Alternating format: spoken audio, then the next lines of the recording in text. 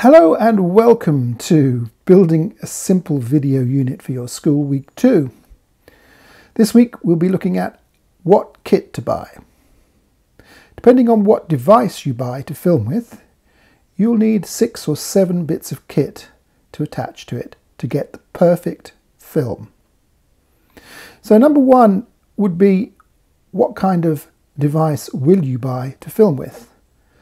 Now that could be either a tablet or a phone, a smartphone these days, or a simple point and shoot camera.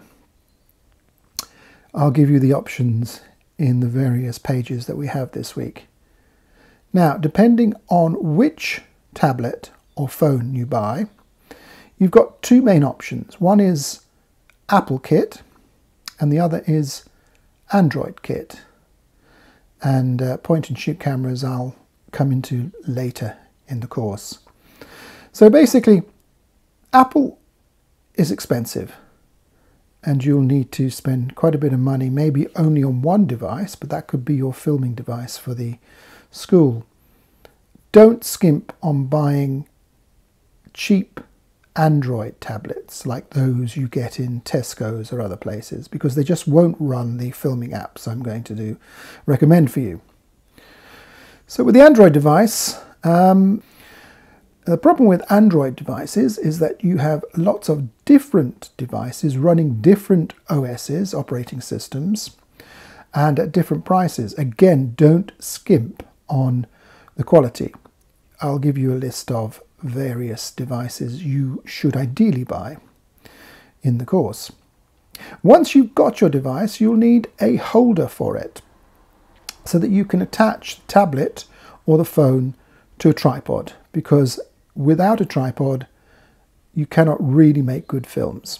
Good films are predicated on having the camera stable and being able to film clearly and effectively. You'd get too much of a blur or other things if you don't use a tripod. So once you've got a tripod holder, depending on the device, the tripod holder will change. But again, look in the notes for this following week.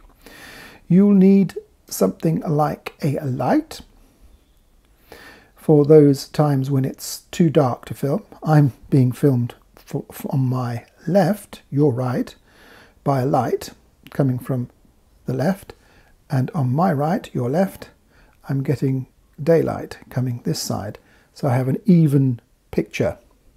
So that's why we need a light. I'm also using a microphone to record myself, and depending on the device you buy, again, I'll be going into the number of mics you need to get for your device. Having good sound is probably almost, if not more important, than having good vision. Bear that in mind. And lastly, I'll be going into the flavour of apps you'll need, the filming apps, the post-production apps, and all that for this week. What I won't be looking at, and what we will be looking at in week 3, is how to build a story and the workflows for using the kit. This week is just basically, here's the kit, this is where you get it, how much it costs. I really would say that a lot of people might be tempted to sort of leave off looking at the course after week 2. They say, oh, we've got the kit, now we can go and do the filming. Well, really, if you hold on and look at the other 6-week courses, you'll see the workflows that can save you time and money as we go along. So I'd say, have a look at all the kit this week. Reflect on what you need to buy. Remember, week 1 was about the policy you put in place. Week 2 is what kit do you buy. Week 3 will be looking at workflows. Okay. Have a great week. And again, don't work too hard.